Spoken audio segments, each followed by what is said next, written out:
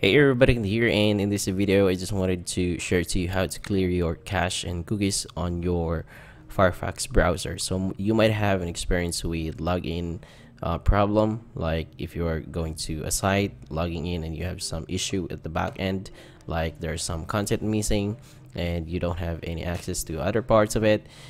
That might be with your caching. So the other people that are accessing the site is just doing fine, but it's just you.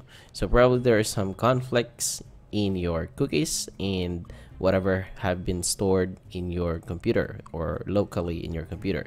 So to do that, clearing your cache or and cookies are pretty easy. You go to tools and go to options, and then once you're in the options section, you can go to privacy, and here you can see that there is remove, clear your recent history, or remove individual cookies. So you could go from here and you will see that there is clear all your history window, and I say everything if you wanted to erase everything including cache and cookies, or you could just delete those or clear those from the past few hours.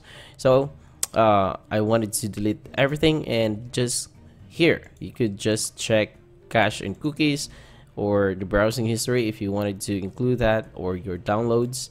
Then you could check everything if you wanted to. So more importantly, cache and cookies are here, so that's mostly the case of having an issue. So clear now, and you should be going and good to go for some of the issues. So that might help resolve any issue that you might have on some of the sites that you are accessing to.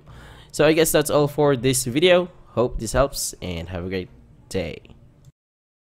Don't forget to subscribe to get more helpful videos. Like and share this video to social media if you think it could help someone you know. And make comment if you have any questions or objection regarding this video. Thanks for watching.